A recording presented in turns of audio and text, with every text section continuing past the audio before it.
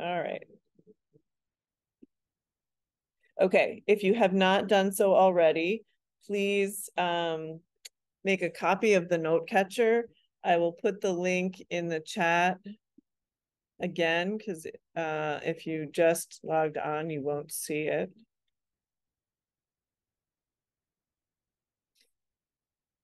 Okay.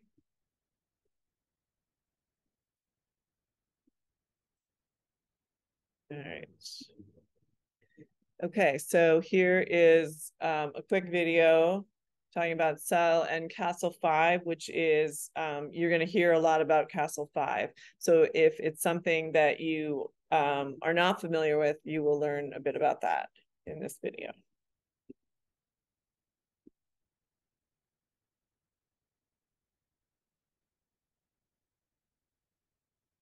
Did you know that there are a set of skills that are equally as important as teaching math, science, English language arts, history, and others? As a matter of fact, many education and psychology researchers have deemed these to be the most important skills we can teach because they are the foundation for any learning to take place. These are SEL skills. SEL stands for social and emotional learning, which consists of a set of skills that help us become self-disciplined, manage our emotions, work well with others, and achieve all our goals in life. A multitude of research studies show time and time again that students strong in SEL will thrive in all areas of their lives, including their academics, career, mental and physical health, relationships, finances, and so on. The Collaborative for Academic, Social, and Emotional Learning, also known as CASEL, is a trusted source for high-quality information about SEL. They support schools and policymakers around the nation with tools and resources to support the implementation of high-quality SEL. CASEL has identified 5 social and emotional learning competencies.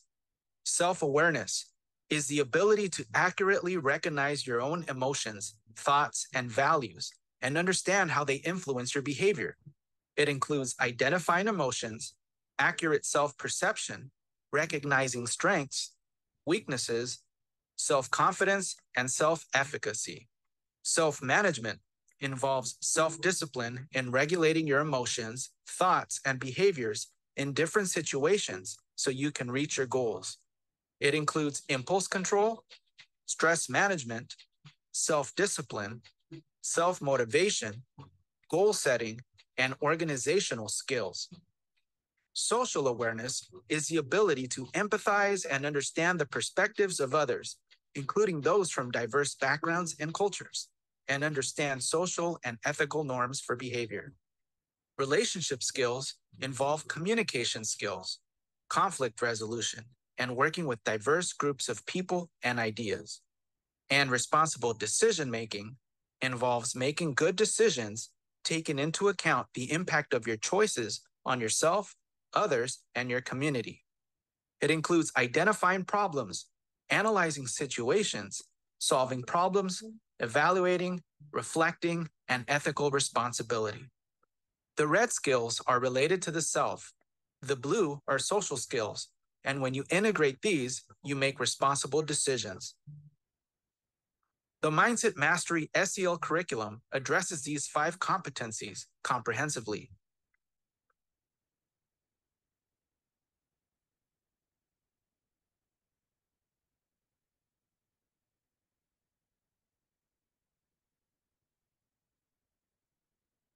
Okay, so in the chat, please share the following. How are the ideas and information connected to what you already know? What new ideas broadened your thinking or extended it in a new direction? And what challenges or questions do you have about the information that was presented in the video? So just take a minute to think about that. And you can just, you could share one or more responses. And while you're doing that, I just wanted to share where this comes from. It's called Connect Extend Challenge. So, pretty simple to figure out why. And it comes from the Visible Thinking Toolbox from Project Zero at Harvard. And their mission is to understand and nurture human potentials. Really, what they do is they want to make thinking visible, so that because when we understand, and this is, from an educational perspective, if we understand why our students are thinking what they're thinking, it's much easier to teach them because it's easier to see where the gaps are. So the toolbox highlights thinking routines that were developed across a number of the research projects at Project Zero. And the thinking routine is a set of questions or a short sequence of steps that are used to scaffold and support student thinking. And so these are designed to deepen students' thinking and make it visible. And also to help students start to be able to identify the thinking moves and really build their metacognitive skills, because as the video said, self-awareness is one of the skills that we really, that helps with social emotional learning. It's one of the skills that we are working toward, both for children and for adults. So these routines really help to build those skills. And this link will be provided in the resource links that I'm going to share with you at the end of the class. And please, if someone can just remind me, because I realized at the end of the last course that I facilitated, I forgot to share the resources. So I want to make sure that I do that, because there's actually a bunch of really good stuff. Okay, so I'm not seeing anyone's thoughts on any of that, but hopefully the information connected to some of the things that you knew, added on. And if you have questions about any of it, please feel free to ask. Okay, so Castle 5, which was referred to in the video, is the Collaborative for Academic, Social, and Emotional Learning. And they address 5 broad and interrelated areas of competence, which are the social awareness, self-management, self-awareness, social awareness, self-management, relationship skills, and responsible decision-making. And lots of school districts across the country have used the Castle 5 from preschool through high school to adapt these standards and competencies and help students to grow in these areas. And this is true in New York State. So self-awareness is recognizing your emotions and their impact on your behavior. Self-management is regulating those emotions so that you can achieve the goals that you want to achieve. Responsible decision-making is making good choices. Relationship skills are developing positive relationship skills, and social awareness is empathizing with others.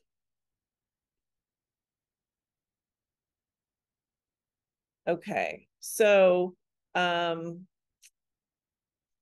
this is the first activity that you're going to try. It's called the Rosebud Thorn exercise, and you can do it as a journal activity, or you could do it orally in your class or around the dinner table. But journaling is a really good way to help students start to set goals and become more independent learners. And it also supports students in growing their self-efficacy, their academic self-esteem, and growth mindset, which is the belief that we can change and grow. And so this helps because students start to, over time, and sometimes it takes a little while, but they start to identify something positive and then something that is challenging and something that they might need help with. So this is an activity that you can try with your students, but it's also in your note catcher. It's activity 1 in your note catcher. So just take a minute and jot down some thoughts for yourself. You're not going to share them unless you would like to, in which case we would love to see them. But just take a minute to think about it and write down some answers to those questions. So journaling can help with self-esteem because it starts to build self-connection. And really the key to everything is self-connection, because the better you know yourself, the better you're able to make decisions that are aligned with who you really are. If you're not connected to yourself, it's much easier to kind of get pulled into whatever is happening around you. And if you're surrounded by good people, that's great. If you're not, then it can be problematic. So, journaling is a really great way to start to connect with yourself. And it's also a way to become more thoughtful about like what you're doing and why you're doing it, and become more aware. And then and to set goals and follow through on them. And the more you're able to kind of commit to a goal and show up and do the things that you say you're going to do, that builds a level of self-trust, which also builds self-esteem. But that's a great question.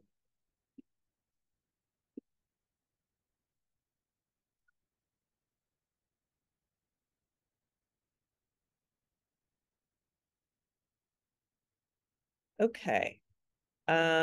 So using decision-making scenarios in your classroom. This pushes their thinking about the choices that they make and or could make in specific situations. And it provides students with developmentally appropriate scenarios and prompts them to give them, like, to really think about what they might do in a given situation.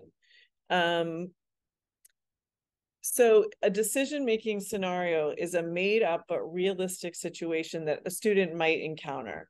So after thinking, hearing or reading about a situation, like you see your best friend cheat on a test, your best friend is getting involved with a gang, it asks you to think about what you would do in that situation. And students then have the opportunity to think about it, write about it, and to discuss their thoughts or what they think the right course of action would be.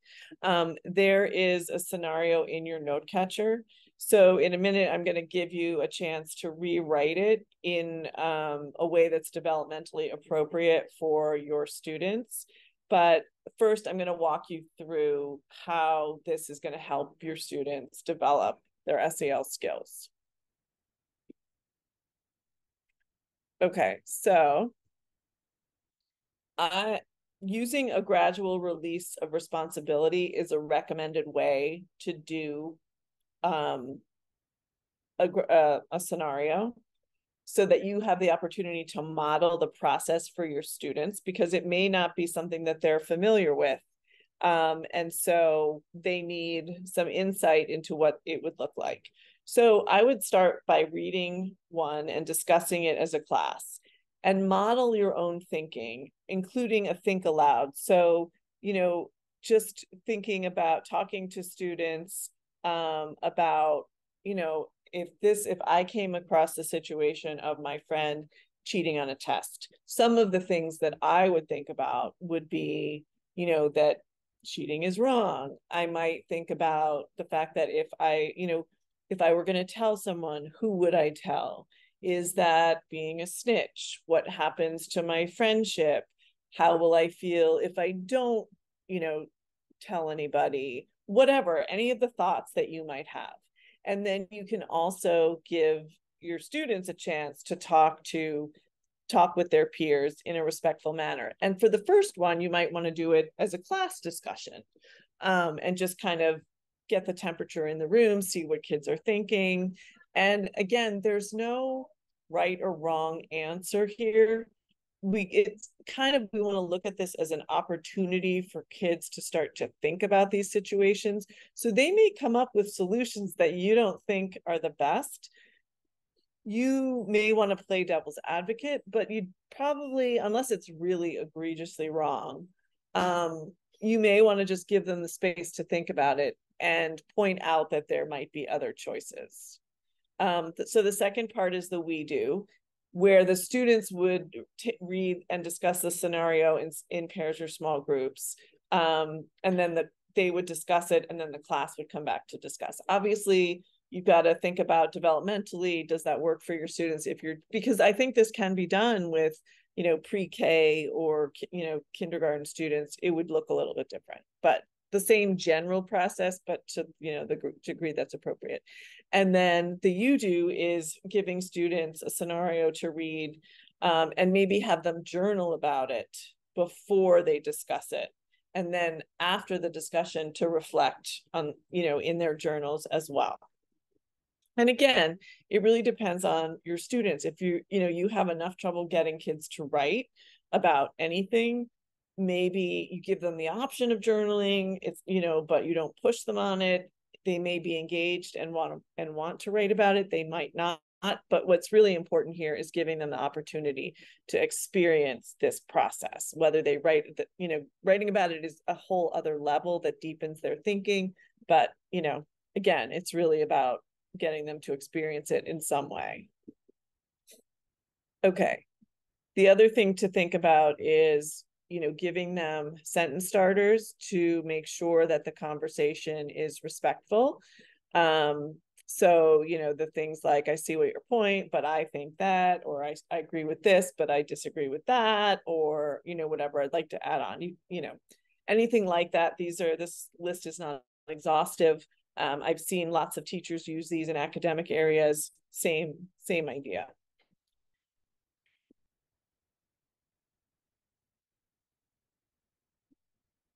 Okay, so now you are going to go into your note catcher, and there are a couple of scenarios in there. You can pick one or two and write, think about developmentally, does it match your, is it a high school scenario and you teach third grade?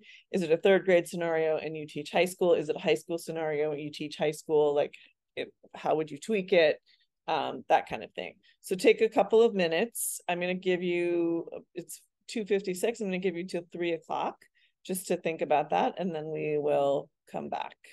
I'm going to stop sharing for the moment. Actually, no, I won't, so that you've got the sentence starters there. Whoops. Just want to see. Oh, okay. So this is the scenario. Apologies. I was thinking it was in the note catcher. This is the scenario. So look at it, tweak it if needed, and then we will talk about it.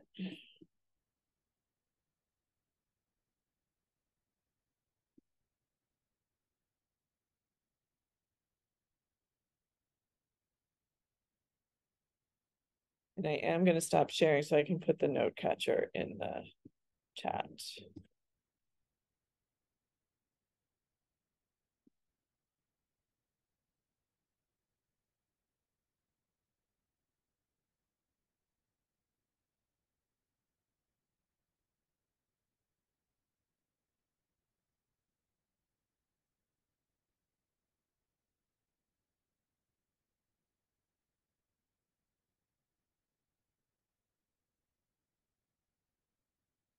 Wanda, thank you for sharing. I love that.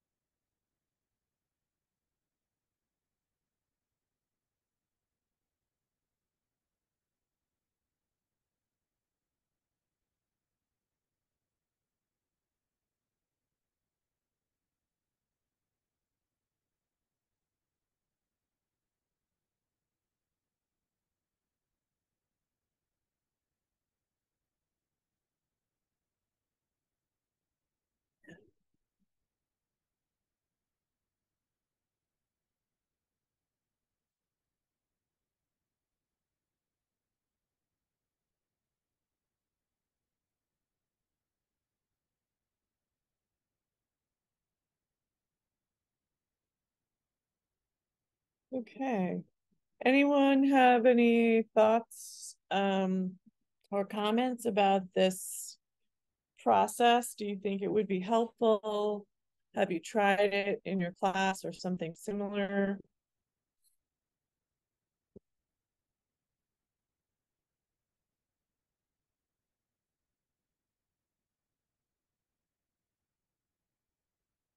Okay, well, if you have any thoughts or comments, put them in the chat. So this is just an example of if you were going to rewrite that scenario for a first grader, this is just an example of what it might look like. The other thing I think that is, with this is to have students, write down what they would do and then explain their thinking. And that doesn't have to be done in writing, it can be, but it could just be a conversation. Why would you tell an adult? Why wouldn't you tell an adult? What do you hope would happen if you did whatever it is that you think you would do? What would be the consequence of doing that? What would be the consequence of doing something different? And just really kind of pushing kids' thinking a little bit.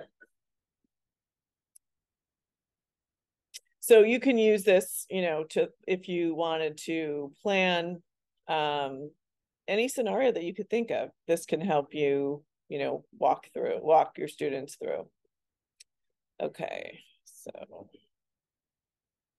All right, so in this part of the session, we have a bunch of resources for you to read through in one of these three areas. So self-awareness and self-management, social awareness and relationship skills, and the third one is responsible decision-making, which incorporates both. So you are going to be given a Padlet link.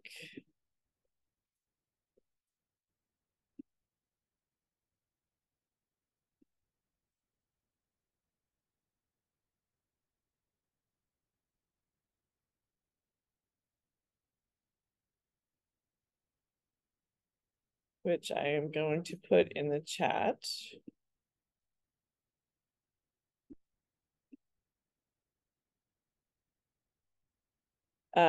And so if you go to that link,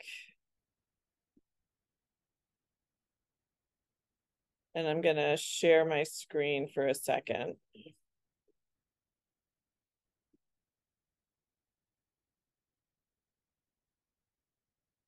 I can find,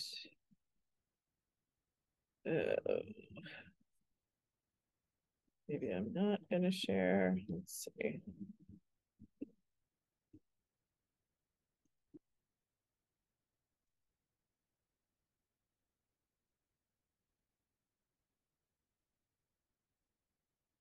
There we go. Okay, so this is the Padlet that you have access to. And you are going to pick, if you want to pick, one from each category, whatever you want to do. But just I'm going to give you like 10 minutes because we're actually running ahead of schedule.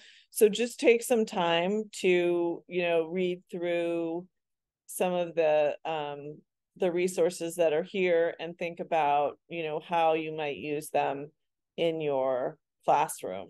And you can, you could pick a couple, you could just pick one thing. I think sometimes, let's face it, everyone's overwhelmed. You're being asked to do 100 things in 5 minutes, right? Like it's a lot. I know that. I think most people know it, but I think we also forget that teachers are under huge amounts of pressure. So I don't want to ignore that in any way. And I don't want to make your lives harder than it already is. So when you're thinking about these strategies, think about how some of them, like the scenario, that is something that you'd have to take a part of a period to do. But some of these other things can be really small but have a lot of impact. Like, for example, the rosebud thorn thing, or thorn, whatever. That is something you can do in a couple of minutes. It could even be an exit ticket. It could be a check-in. It could be in Google Classroom, that a kid just knows it's there. Like for Miss Smith, anytime you just do that, if you need help and you don't feel like you want to go up and say something, and like the teacher's going to reach out or whatever it is. So just think about how can you kind of slide some of these things into the practices that you already have in your classrooms, whether they're SEL strategies or just academic strategies, to just make a little bit of difference, because sometimes a small step can make a huge difference for a child. So I don't want to overwhelm you any more than you already are. But I think that if you can incorporate some of these things, it's going to be, well, amazing for your students, and also could make your life a little easier in the end. It can definitely impact some behavioral issues and just help students feel like they're being seen and heard, and that, you know, you might be the only person in their lives that is doing that for them.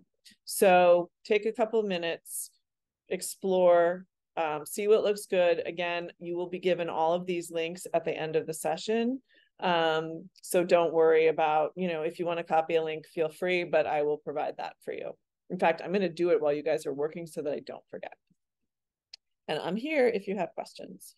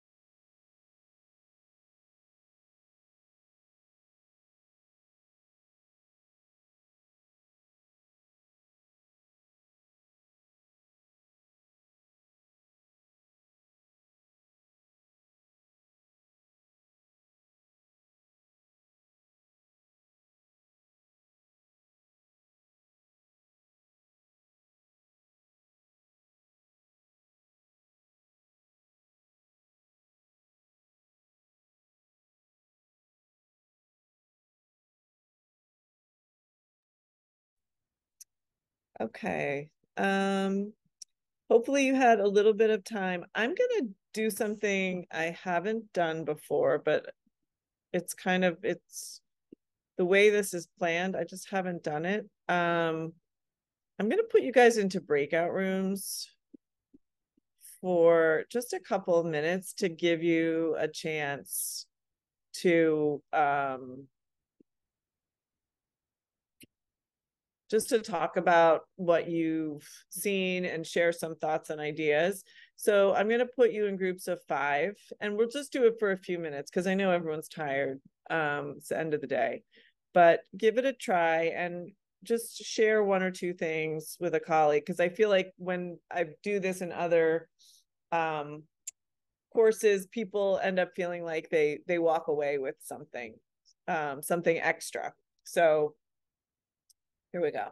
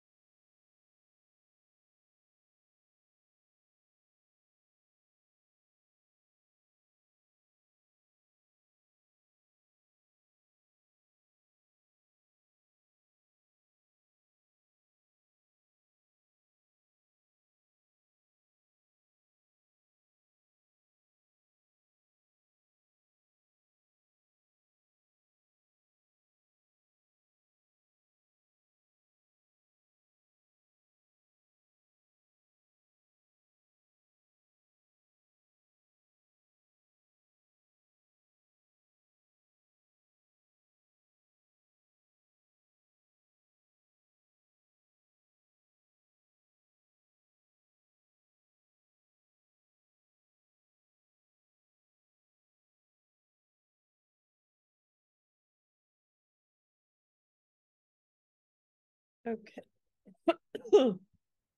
Okay. Um, so last quick activity in your note catcher, just jot down 1 thing that you will do immediately, one thing you'll work on, and one thing that you're going to learn more about. And if you'd like to drop any of those in the chat, that would be great.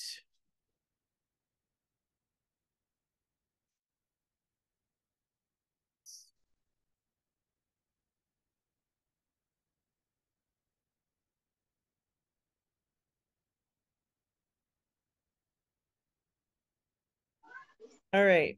And as I said earlier in the course, Solved is CTLE provider. You should receive your CTLE credit within 24 hours of the course. And we have now automated our system so that you should expect to receive it within 24 hours. If for some reason that you do not receive your certificate, or you have a question about something, maybe it's another course that you haven't received something about, you can email admin@solvedconsulting.com. I'm going to put that in the chat.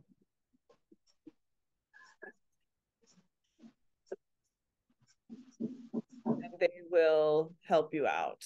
But again, I think that we have perfected our system, so you should get something, pretty quickly. I'm also going to repost the resources in the chat. It is a hyperlink document to all of the videos that you saw. The Padlet is there.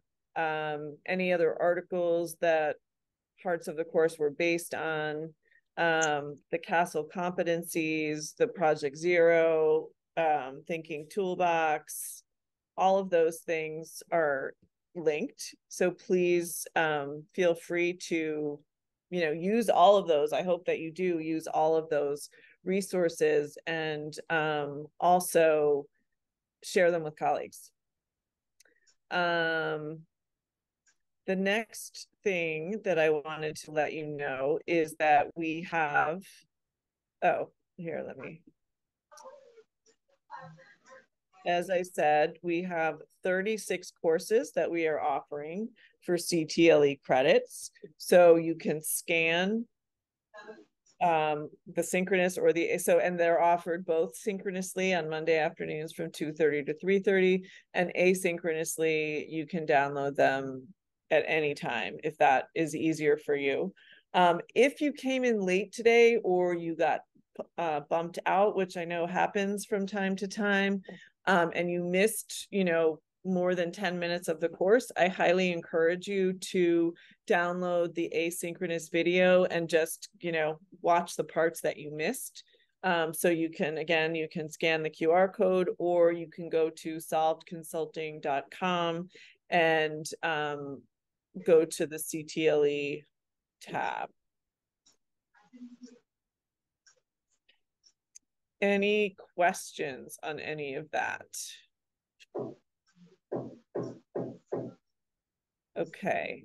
And then the next thing is, if you refer 6 people from the DOE to any of our synchronous or asynchronous courses, you will receive, okay, hold on just a second. I see your text about the asynchronous barcode.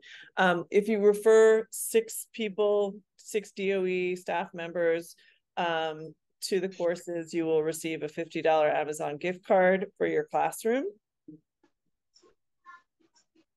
And I have a survey for you to fill out if you would like to. It is it's optional, but it's really helpful. So I encourage you to fill it out. If you don't, that's totally fine. But it really does help us know if what we're offering is useful, and all of those. So that's there. You know, you can fill it out now before you log off. We have a couple of minutes and then it's done, or you can fill it out at your leisure, although preferably today if you can. You don't have to. And let me see what I can do about that QR code. I'm going to give you the link to our website, which might be easier.